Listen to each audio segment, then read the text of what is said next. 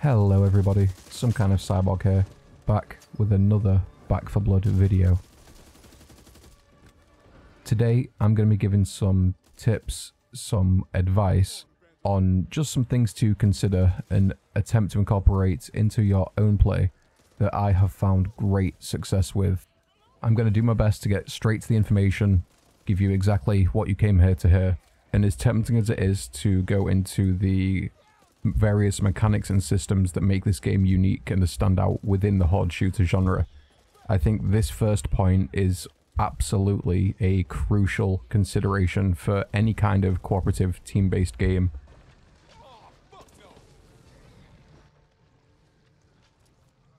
Always do your utmost to never be the player that has run off and died by themselves. This also works on the reverse side. If you're trailing too far behind the rest of the players, you have just as much potential to be caught out. However, your teammates may have less potential to resurrect you. There are points in missions where if you trail too far behind your teammates, they could cross impassable terrain that they simply can't make it back to you with. And then you're down, you're KO'd, you're pinned, you're trapped, you're whatever, you're dead. It is a very, very old adage for games of this particular genre. Always stick with the team. We are infinitely stronger together. We are force multipliers for one another when we stay together. When we are separated, that is exactly what the director and what the horde want us to do. The director will attempt to take advantage of these situations where we are in a 1 and 3 situation where one player has split from the pack and 3 are still grouped. In those situations, we will be split up by a pack of Ridden that have come from nowhere, a random horde trigger, or a special mutant that is specifically designed to capitalize on the weakness that comes inherently from being separated from the group. Always remember, we are much, much stronger, much more coordinated than the Ridden, and that is our advantage against them. Teamwork is the main advantage and what distinguishes the players from the Ridden here. Players who run off often will always die alone. Situational awareness. So as you navigate your way through a typical match, there's going to be a couple things you always want to keep your eyes on. And those are what I call horde triggers.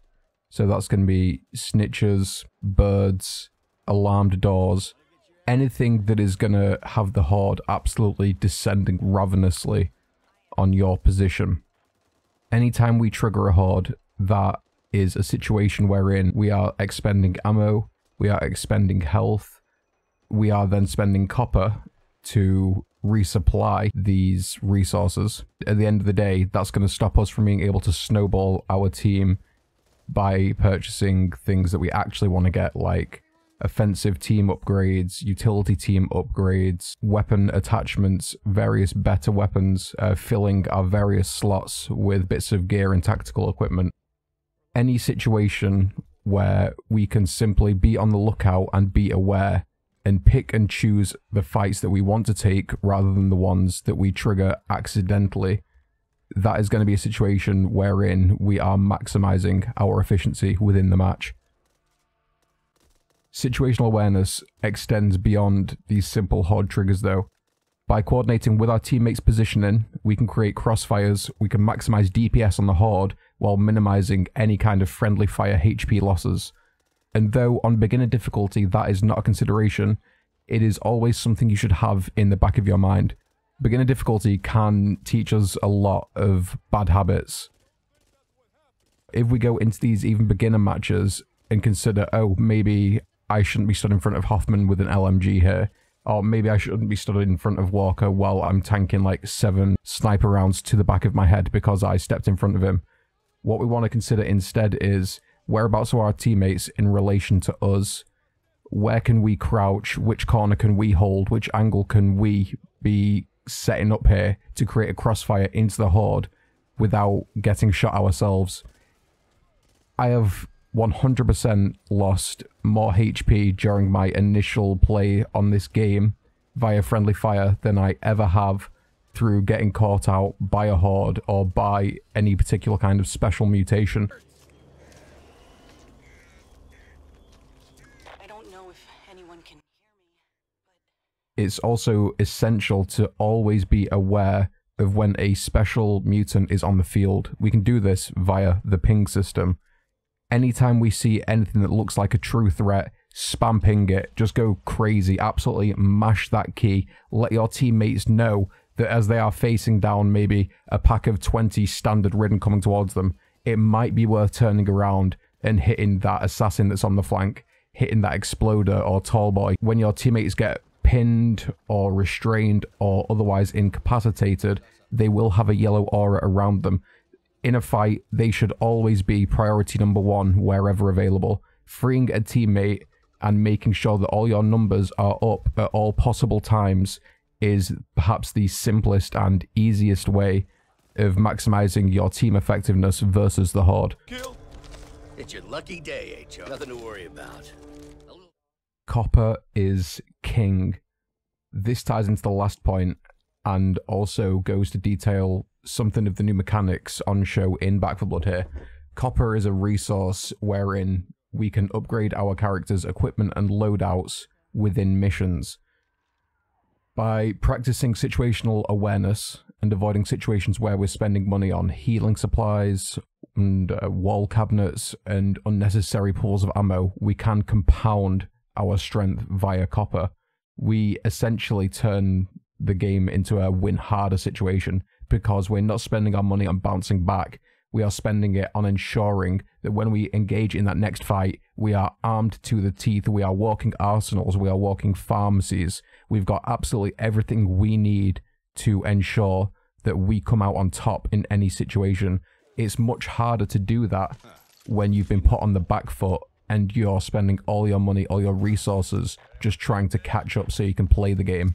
A single pipe bomb for a 350 copper investment has the potential to mitigate 1,000+ copper in team-wide healing supplies, and that's admittedly in an ideal situation. However, even in a worst-case scenario where the horde has been triggered accidentally, they're pressing us from every single side, that pipe bomb is still going to see a huge amount of value. It's going to pull Ridden off a special infected mutant. It's going to give us a precious few seconds to get some damage into a golem, perhaps. It's going to allow us to reposition through an otherwise unnavigatable situation to set up shop somewhere where we have a much better chance of funneling the horde into a devastating crossfire. For an even smaller investment than a pipe bomb, we can take firecrackers, which will do exactly the same thing. They'll give us time to reposition. They can allow a clutch res, or they can pull a horde away from a mutant that desperately needs to get dropped. It's time to our first point again here. Any ammo not spent fighting a horde we didn't have to fight is money in the bank. By minimizing our losses here, we increase gains, and that is just simple economics. With our newfound wealth, we can then invest enough into team upgrades and whichever other offensive or tactical equipments we desire to ensure that we essentially turn into unkillable, pill dispensing, stock to the teeth with equipment juggernauts. So this is going to be detailing some of the new unique mechanics to Back 4 Blood right now, and some that I personally absolutely love about the game and is one of the main reasons I've become so invested in it. That is the deck and card mechanics. So the draws from your deck aren't random.